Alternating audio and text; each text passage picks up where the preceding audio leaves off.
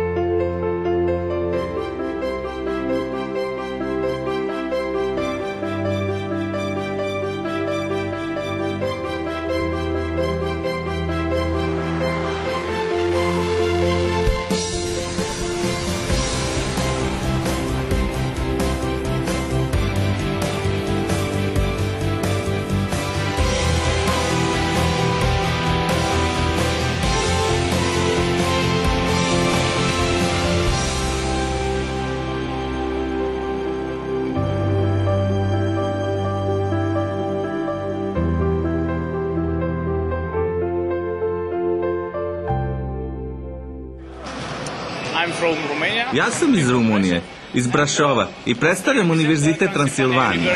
Dolazim od Makedonije, od Evropskog univerziteta. Dolazim iz Pule, fakultet je za ekonomiju i turizam. Ja sam iz Krakova, studiram na Univerzitetu Jagiellonski iz Krakova. Dolazim iz Beograda sa Fakulteta za poslovnu ekonomiju i preduzetništvo.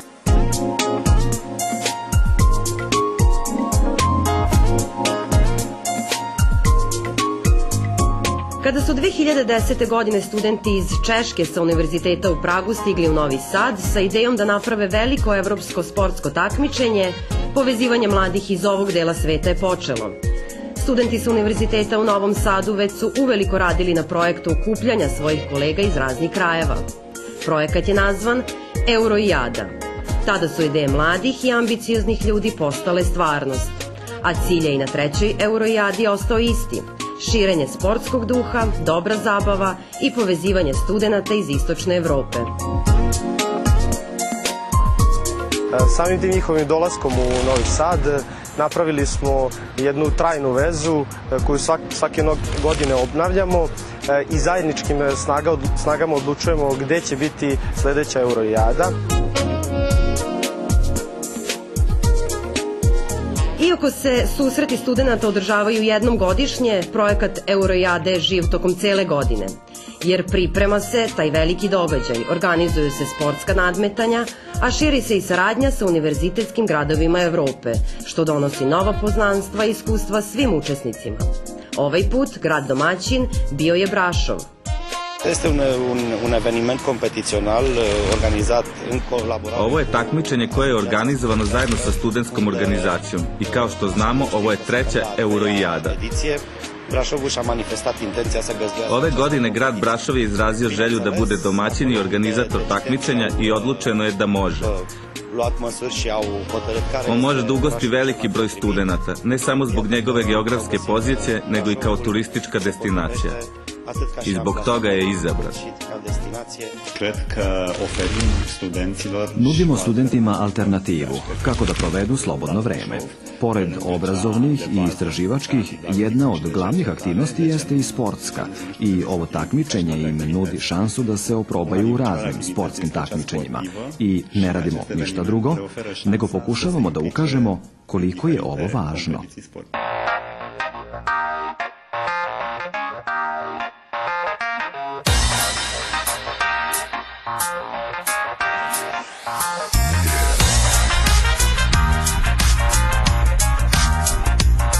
Treću Euroijadu obogatili su studenti iz Rumunije, Hrvatske, Poljske, Makedonije, Srbije, Bosne i Hercegovine.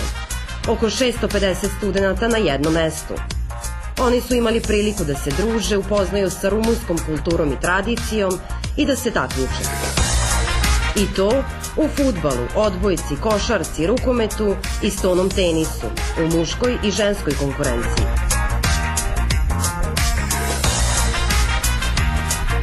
Dolazim iz Pule sa sveučilišta Ekonomskog fakulteta u Puli. Ovdje smo došli na Euroijadu i došli smo predstaviti svoj fakultet u košarci. Dolazim sa Prirodno-tehničkog fakulteta iz Novog Sada. Bavim se, znači, treniram stonim tenis, došli sam se takmičim u stonom tenisu. Се надпреваруваме во фудбал. Значи втора година поред доаѓаме на Euroijada. Mi smo sa Medicinskog fakulteta iz Beograda. Takmičimo se u malom fudbalu. Volimo fudbal i u centru smo pažnje uvek, zato i igramo. I ovde smo došli prvenstveno zbog druženja. I to je to.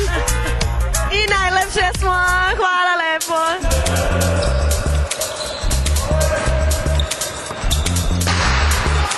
I takmičenja su mogla da počnu.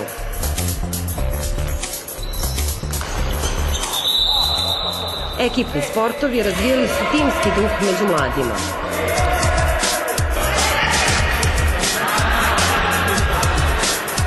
Tokom 4 dana boravka u Brašovu, studenti su bili podeljeni u takmičarske grupe u okviru kojih su odmeravali svoje snage. Svi su se borili za što bolji plasman i prolazak u četvrtfinale, potom polufinale i na kraju finale. Nije bilo lako, ali niko od njih nije odustajao.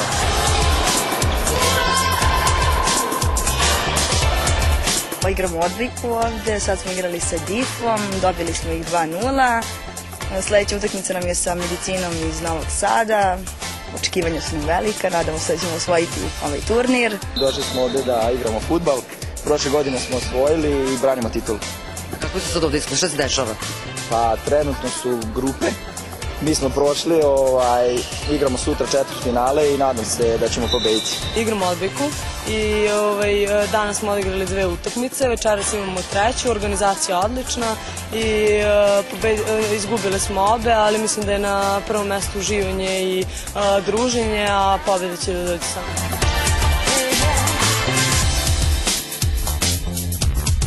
Tokom Euroijade takmičenja studenta su se odigravala u 4 sportske hale. Zvuk lopte je odzvanjao prostorom, rezultati takmičarskih ekipa su se preplitali i menjali, bodrilo se i navijalo, a veliki trud na terenu nije izostao. O tome koji timovi iz ovog dela Evrope su slavili na kraju, govorimo kasnije. Jer do kraja takmičenja učesnici su imali još puno toga da vide i saznaju o gradu u kome borave. Jao ljudi, što je ovo divno. A ja sam mislila da samo mi sa Ekonomskog umemo da spojimo lepo i korisno. Ali ja imam jednu opasku. Zašto mi ne znamo za ovaj događaj? I nismo ni saznali ko su pobednice. Vidite da se rubrika na pola prekinula. Da, dobro, tu jeste u pravu se, ali meni je žao što nismo videli grad i one čuvene dvorce. Ali ček, evo ga Brasov.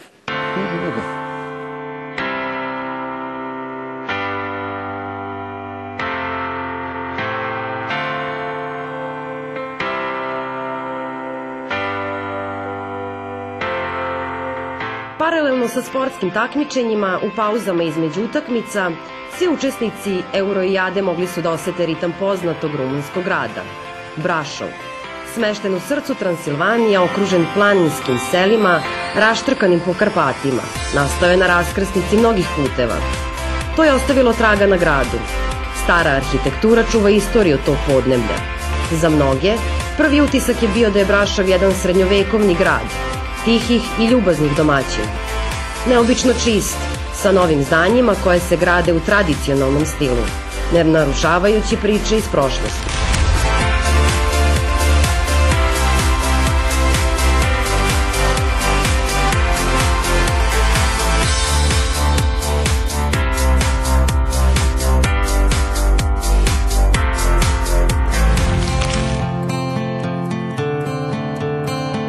Mnogobrojne crkve, trgovi, palate, parkovi, barokne fasade. Brasov je, čini se, pri prvoj šetnji počeo da budi znatiželje kod studenata. Da saznaju nešto više o gradu iz središnjeg dela Rumunije. Ulice koje pričaju istoriju, znamenitosti koje se sreću na svakom koraku, moderni kafići i restorani, Sve to ostaje u sećanju svakog posetitelja.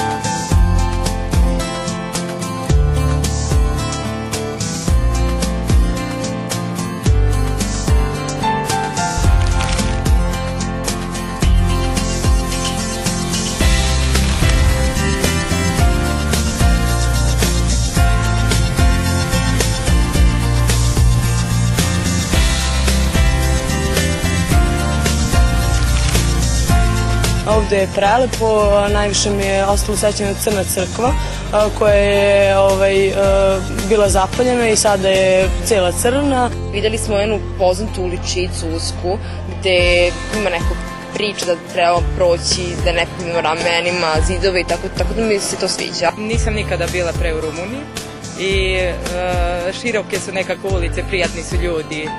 Ima puno ljudi, to mi se jako sviđa. Žena su isto ovako dosta, isto su lijepe kad se vidjeti tako. Kao da sam u nekom skijalištu, znači sve je onako u podnožju te planine.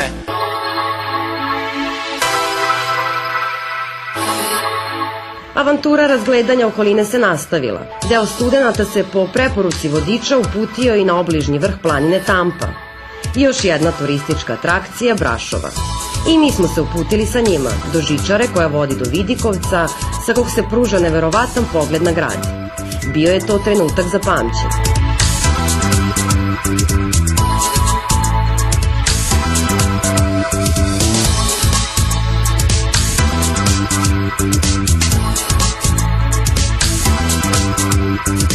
Evo, došli smo na Vidikovac iznad Brašova, došli smo žičarom i vidi se sve, crkva, ceo grad se vidi. Impresioniran sam, inače volim da obilazim Evropu, ali ovo je nešto za mene fantastično. Legende o Transilvaniji raširene su po svetu. Našle su svoje mesto u knjigama i filmovima. Stoga je radost svih učesnika bila velika kada su nam organizatori saopštili vest da ćemo imati priliku da obiđemo jedan od najpoznatijih dvoraca Transilvanije, koji je i zaštitni znak Rumunije.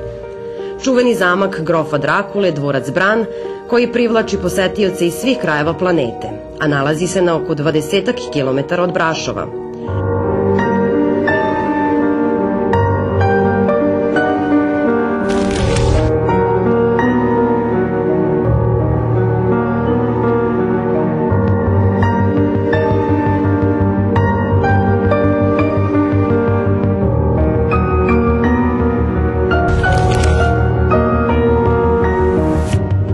Nisam uopšte očekivala da će ovo tako da izgleda, da je veliko, a u suštini su sve sobe jako male i jako nekako je skučeno i usko.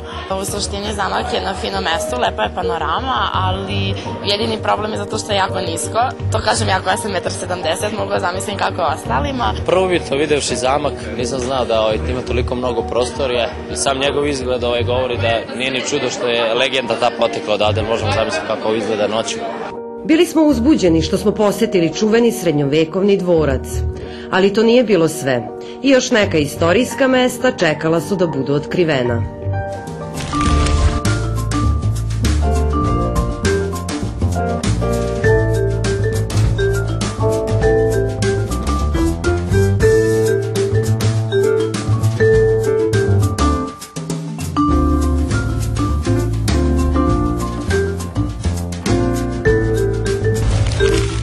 Jako lijepo, stvarno prelijepa priroda, lijepa mjesta za slikanje, ne znam, jako veliki broj prostorija unutra, sve je luksuzno, sve je zanimljivo i mnogo ljepši od ovog zamka Drakule, bar mislim nekako mnogo moćnije izgleda. Pa jako mi se sviđa čitava građevina i baš je onako stilski odrađena. Posetivši prelepe predele, ulice, dvorce, upoznavši nesvakidašnju arhitekturu, učesnici Euroijade bogatiji su za brojna iskustva i znanja o drugoj kulturi i zemlji. Nakon svih izleta mogli su puni utisaka da nastave da se takmiče u sportovima u kojima su najbolji. Ali iznenađenjima nije bilo kraja. Grad Brasov je poznat i po noćnom životu i upravo zbog toga niko od njih nije propuštao priliku da se dobro zabavi kad se dnevna nadmetanja završe. Studenti žurke i dobar noćni provod je još jedna stavka za sećanje.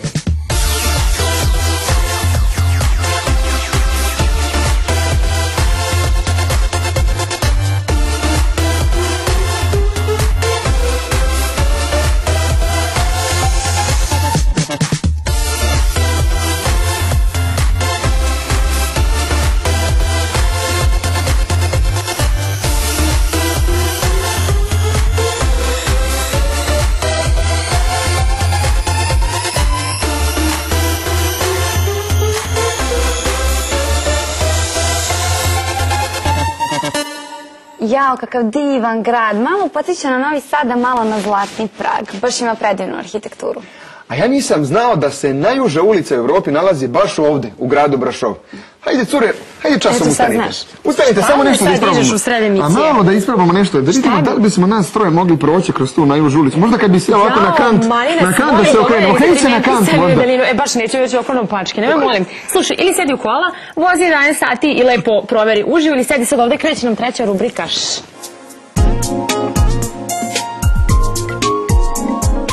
Dan za danom, kako su nadmetanja odmicala, tenzija je bila sve veća. Nizale su se pobede, ali i porazi. Bilo je mnogo timske igre, smeha, navijanja, druženja i sklapanja novih prijateljstava na terenu i van njega. I čini se da niko nije ostao ravnodušan na domaćinski grad i poruku Euroijade. Ovo je prvenstveno, ajmo reći, upoznavanje drugih ljudi, druge kulture, način razmišljanja, što normalno obogaćuje svakoga od nas. Uz to je dobra zabava, sport, bez sporta ne bi ništa funkcioniralo, znači zdrav duh, jednostavno dobre stvari se dešavaju. Imаме прекрасно искуство, значи од првата година, затоа се одлучивме и втората година да дојдеме. Навистина е супер, има дружба, нови луѓе запознаваме од Србија, бидејќи минатата година се здруживме со нив многу. И тоа, значи, прекрасно искуство и би препорачал на сите што можат да дојдат. Euroijada je nešto posebno zbog toga što su tu svi mladi, družimo se, bavimo se sportom i ujedno dobar provod. Ovaj događaj je prevashodno namenjen studentima i smatramo da je veoma važan, ne samo za rumunske studente, nego i za studente iz Evrope. Sklapaju se prijateljstva i veće su šanse za druženje i za ostvarivanje novih konekcija u Evropi. Približavao se i dan proglašenja pobednika takmičenja. Čekalo se finalno nadmetanje najboljih studenta u svim sportovima, kao i svečano uručenje pehara. To je bila i završnica okupljanja mladih. Iako nisu svi učesnici mogli dobiti nagrade i imati najbolje rezultate, svima je bilo jasno da su svi na terenu i van njega šampioni u vidu novih iskustava, utisaka i zajedništva. Mă bucur foarte mult că în același timp că am putut... Srećan sam što smo uspeli da ugostimo toliko ekipa i sportovima u našem Brašovu. Srećan sam što smo uspeli da organizujemo, smestimo sve studente, da nađemo sportske sale i sve što je potrebno za sportska takmičenja. I nadam se da smo bili dobri domaćini našim gostima. Prvi put sam ovde, nisam očekivala ovako dobra Euroijada, stvarno, i nadam se da će sledeće godine biti ovako dobra. Želio bi da što češće bude tih događaja kao što je ovaj, jer svi se radujemo njima. Odlučila sam se za Euroijadu jer je zaista velika mogućnost za upoznavanje novih ljudi, kulture i nadam se da će nam ovde sve lepo proći.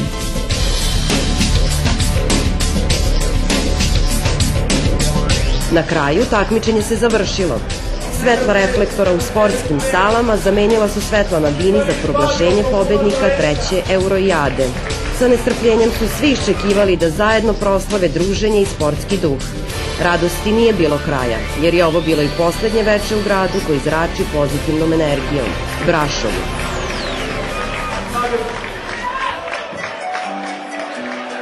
Mi smo i češka fudbalska ekipa sa farmaceutskog fakulteta, osvojili smo prvo mesto u futsalu.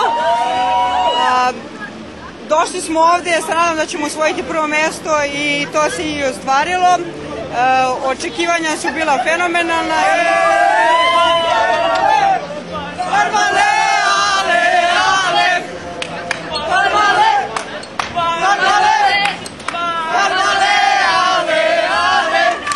I am from the University of Brasov of Transylvania. Ja sam sa univerziteta iz Brašova, igram rukomet i veoma sam srećan zbog ovog trofeja i što smo osvojili prvo mesto. Skoro svi smo profesionalni rukometaši i šta da kažem, najbolji smo. I love my friends. Okay, we are from Romania and we love our country because we are so good. Mi smo ekipa univerzitetska Novog Sada, predstavljamo Novi Sad na ovom takmičenju. Osvojili smo prvo mesto u futsalu, odbranili smo titulu od prošle godine. Hey, we are from Romania, Brasov. Mi smo iz Rumunije, Brasov, Univerzitet Transylvania. Osvojili smo prvo mesto u ženskoj košarci i veoma smo uzbuđeni. Dugo smo trenirali i zbog toga nam je veoma drago što smo pobedili.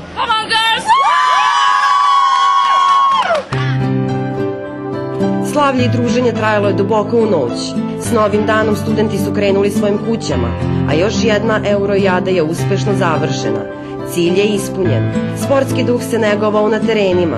Povezali su se studenti iz istočne Evrope, a nije izostala ni dobra zabava i druženje. Pravo studentsko.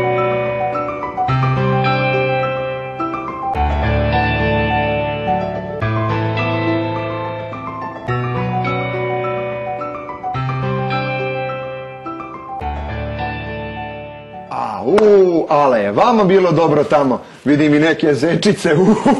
Boga mi, bilo im je fenomenalno. Da, zaista nam je bilo sjajno i svima bih preporučila da učestvuju na ovakvim događajima. Veliki pozdrav iz Brašova. I za tebe, ćao. Ćao, Anita, ćao. A nekad je stvar, jako mi je drago što sam student, baš je dobro biti mi. Takođe, ja isto to moram da priznam, pogotovo što je još jedna od prednosti studentskog života upravo pravo na naš akademac. A ako ste to pravo kojim slučajem propustili, brzo na sajte www.rtv.rs pa nas odloženo pogledajte, jer tamo imate ne samo ovaj akademac, nego boga mi 50-ak akademaca. Postanite nam i prijatelj na Facebooku, pišite i naravno uživajte za vikend. Ćao! Ćao!